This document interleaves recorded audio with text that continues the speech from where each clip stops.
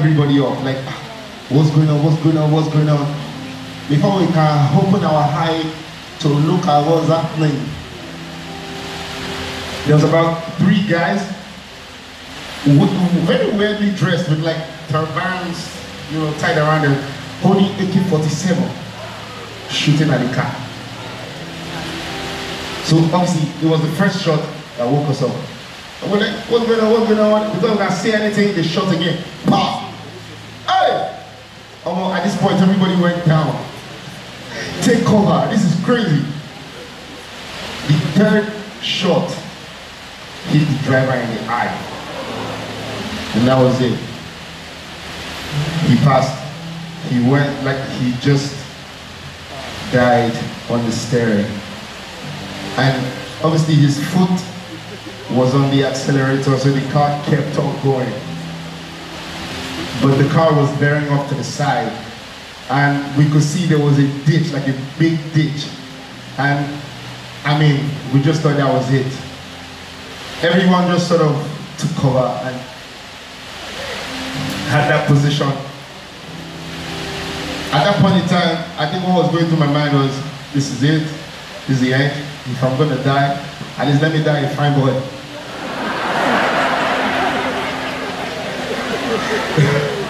Let me just cover my face. And then we crashed.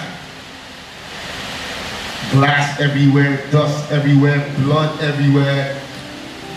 It was horrific, probably my worst experience ever in my life. And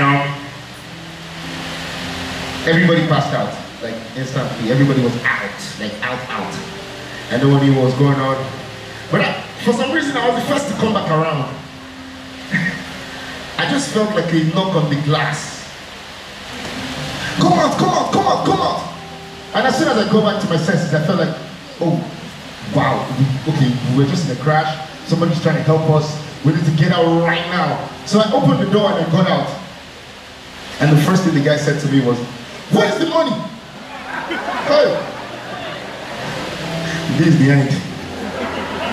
No, this is the end. You did not die in the accident, but they will shoot us. What's remaining?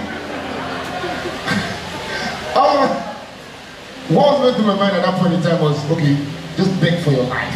Say, please, I'm sorry. Bro, there's no money, my brother, please, there's no money. Like, it was crazy blood everywhere, dust everywhere, smoke everywhere. And these guys were still robbing.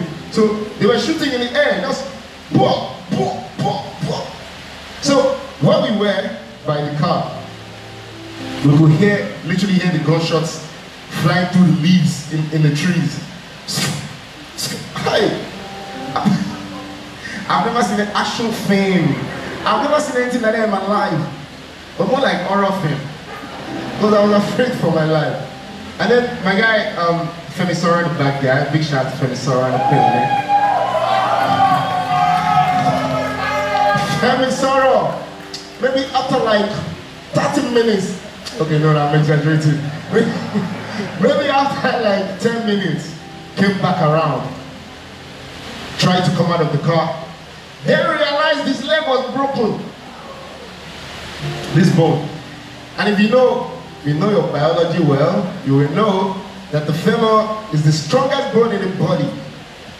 But this bone was broken on impact. And as he tried to step out of the car, he realized he couldn't step out. So he was lying flat on the floor.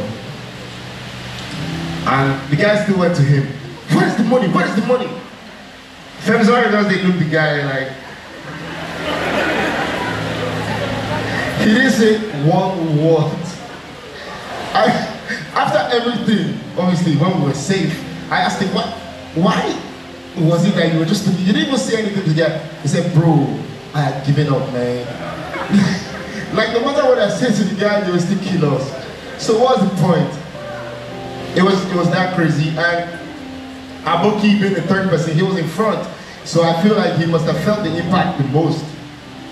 Later, maybe like 20 minutes after, he crawled out the car, blood everywhere. Most of the blood from the driver, but you know, he just crawled out, you know, there was blood everywhere. We weren't even sure if he was still okay. But you know, he was fine. And these guys successfully robbed quite a few cars, and after some time, sorry?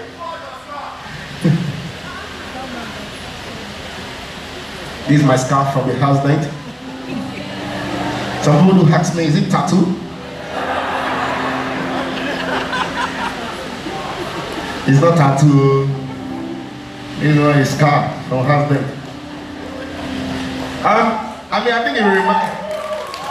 Yeah, feel free to express yourself. But I think it reminds me that everything that happened on that day happened for a reason, and it was for me to know that I wasn't supposed to die. If like that wasn't the end, that was for us to know that, okay, like regardless of everything that happened, when it's not your time to go, it's not your time to go. And no matter what happens, no matter what tries to deter you from your journey, keep going, keep moving. It's obviously it's gonna be a rough journey. Things are gonna be crazy, but just keep moving. After like 30 minutes, those guys don't run finish, they don't go. Police come show. What are they? What are they? I was so angry. You know, eventually they got us to the hospital, treated us. Femi had to have surgery on the vocal leg, but thank God we're here today. I mean, man, that's the most important thing. Yeah, thank God we're here today.